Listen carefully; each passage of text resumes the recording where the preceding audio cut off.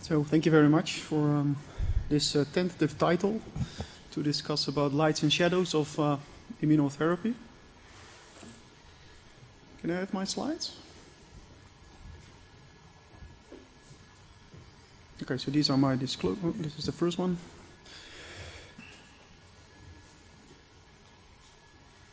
These are my disclosures. Then this is what we're talking about. So this is one of the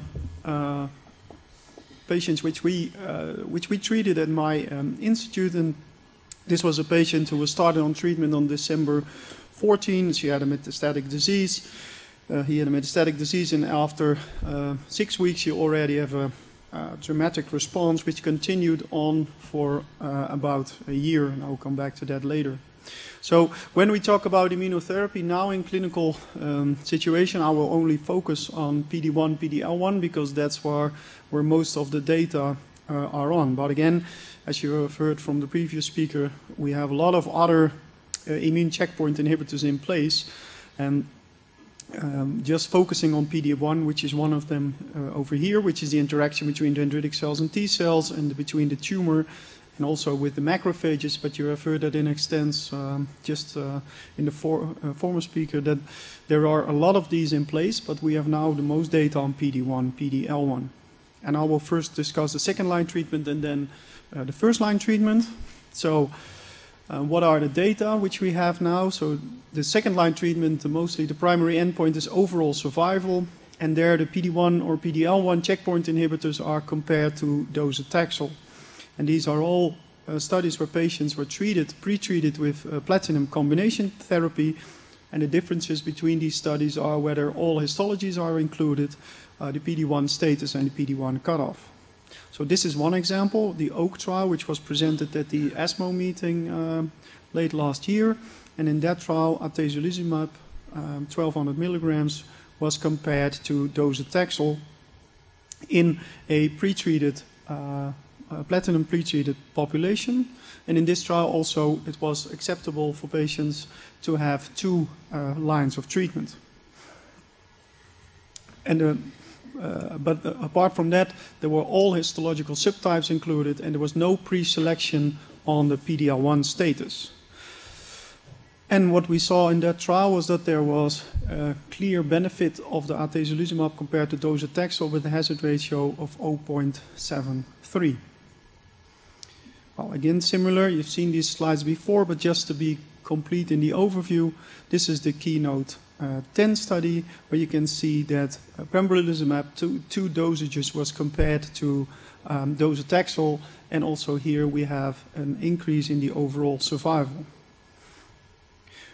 The nivolumab studies were somewhat different, so these were non-PD-L1 pre-selected patients, but here these trials were separated into a separate squamous trial and a non-squamous trial, but both of these trials showed an increase in overall survival with a hazard ratio of 0.59 in the squamous trial and 0.73 in the non-squamous trial.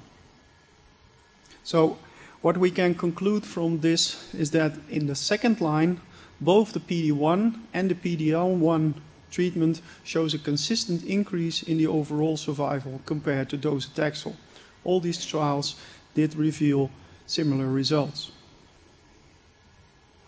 So then coming to the first line treatment, and here we have, of course, untreated stage 4 non-small cell lung cancer patients, and there's a comparison between the platinum chemotherapy combination and the PD-1 checkpoint inhibitors. There's no data on PD-L1 checkpoint inhibitors in randomized randomized studies at this point.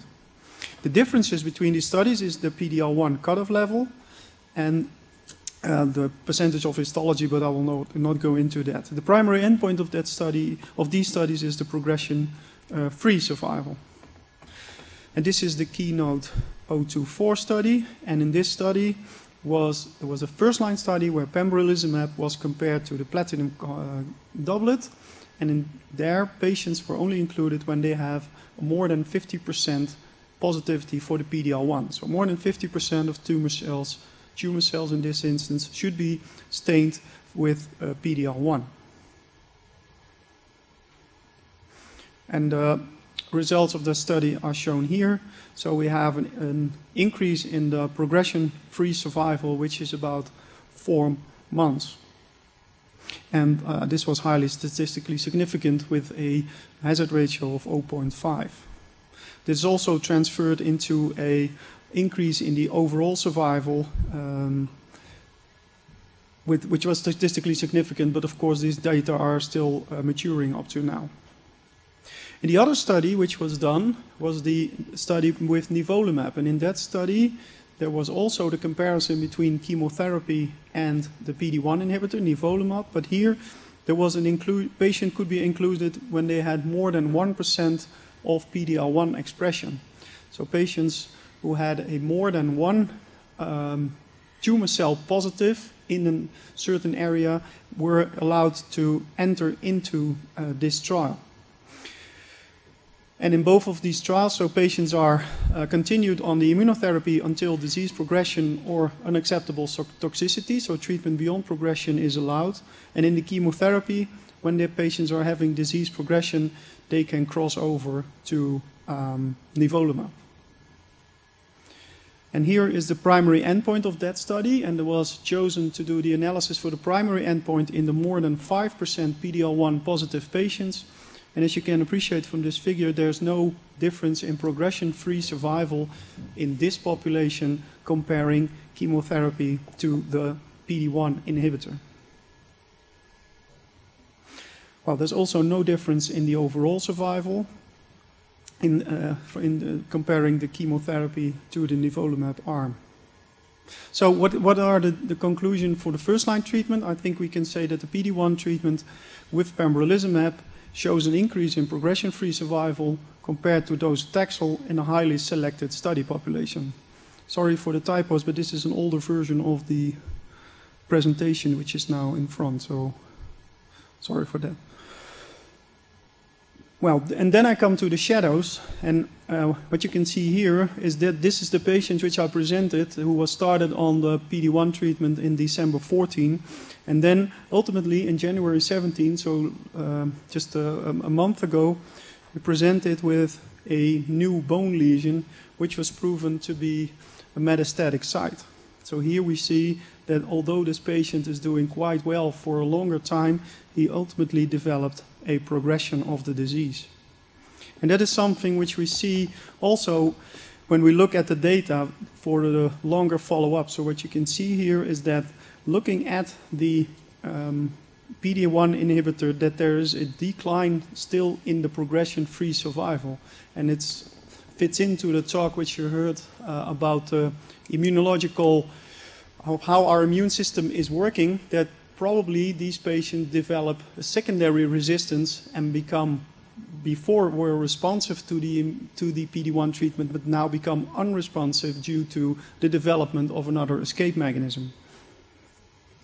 And that is what I highlighted here. So I think when we look into the more in-depth analysis, that when we look into the progression-free survival, that there is a proportion of patients, the majority of patients, who don't have a benefit of the PD-1 treatment and who drop off quite quickly, and that there's another group of patients who have the target, and some of them will continue to have benefit of the PD-1 treatment, but the other ones will develop ultimately some kind of resistance, and then the tumor will escape again from our PD-1 treatment. And that's also seen when I put here the two separate PD-1 first-line studies, that you can see here, looking at the nivolumab trial, where the percentage of patients was more than 5%, you see a high drop in the number of patients very early at the start, which is not present in the high-expressing patients, but then ultimately you see them both declining. Also in the high-expressing patients, you see that there's a decline in the patients responding to the pembrolizumab. So the question is whether we really turn into a plateau in lung cancer patients. And again, it comes back to the fact that it is a targeted treatment. So as we discussed also during lunch, the question is whether we should give a targeted treatment to a patient who doesn't have the target. And the question is, of course, that we are facing up with problems how to determine this target. And this is just one example also which supports this. So this is the trial of atezolizumab, and here you can see this is the expression of the PD-L1. And what is also very difficult with these drugs is that for the atezolizumab, it's not only the tumor cell staining which is of importance, but also the tumor microenvironment. So they also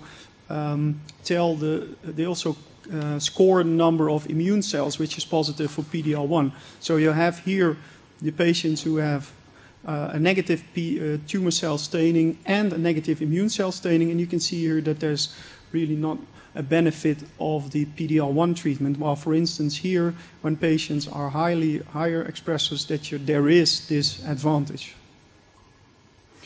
So, how can we bring light into the shadow? Well, the thing is that because the fact that we know that patients are responding, ultimately we could get them responding to immunotherapy. And well, there are a couple of things we can do. So patient selection will help us to enlarge the responding population. And of course, PD-L1 expression enriches a population for responders, but it's far from perfect at this point. And also we can look at combination treatment, so combination IO or combination with chemotherapy. And this is what is done. So this is the Keynote 021 study, where patients who were treatment naive were treated either with the standard chemotherapy, which was carboplatin pemetrexed in this study, and it was compared to carboplatin pemetrexed combined with the pembrolizumab. And you saw this before, but this is from the publication, that there is an increase in the progression-free survival in these patients, showing that the combination treatment did have an advantage of the monotherapy treatment. Of course, this is the overall survival curve, and you can see here there's no difference at this point, but we have to see how that works out when we get more data. Another thing is the combination treatment. So we look for combining different treatment, and this is from a study from a non-randomized study where nivolumab was compared to ipilimumab, and there were some, from the early phase results, there were some promising data, but just 2 months ago, we got a press release from Bristol Myers saying that they will not continue on a rapid approval path for this combination drug. So we don't know what that will mean for the study. So all the randomized studies which have now been done, we're looking at the combination CTLA-4 PD-1 compared to PD-1 alone, compared to chemotherapy. These studies have been performed. We are awaiting the results, but we know now that they stopped the fast track approval. So we have to see how that transfers into the clinical results of the studies. And that's also due to looking at the biology, that you have to question whether a CTLA-4 and a PD-1 combination in, let's say, the non-inflamed immunosuppressive tumors as lung cancer is the optimal combination to treat patients with. So, to conclude, I think that immunotherapy can now be considered as a new standard treatment in non-small cell lung cancer. It's still unclear about the patient selection. So, of course, as you've seen and I've heard before, PD-L1 is an option, but it's not the ideal marker. I think we are really into the immunotherapy is a whole new treatment. It's very novel that we are really seeing such results, but we are just at the start of learning how we should understand the immune system. And that's something which we as physicians also have to work on, doing scientific research, and also from more basic that we have to really develop scientific logical and not pharmacological combinations to do future trials in. And the other thing which we don't know yet is about the scheduling of the treatment. So we have seen now that chemotherapy plus pembrolizumab outperformed the chemotherapy arm, but what about when you sequence the treatment, is it per se better for the overall survival that it is given at once, or can we give it sequentially? That's are all things we don't know yet, and certainly with the number of countries in which the pembrolizumab arm as first-line treatment will be increasing, we are more and more facing to that kind of questions which we really have to give an answer to. And with that, I want to close.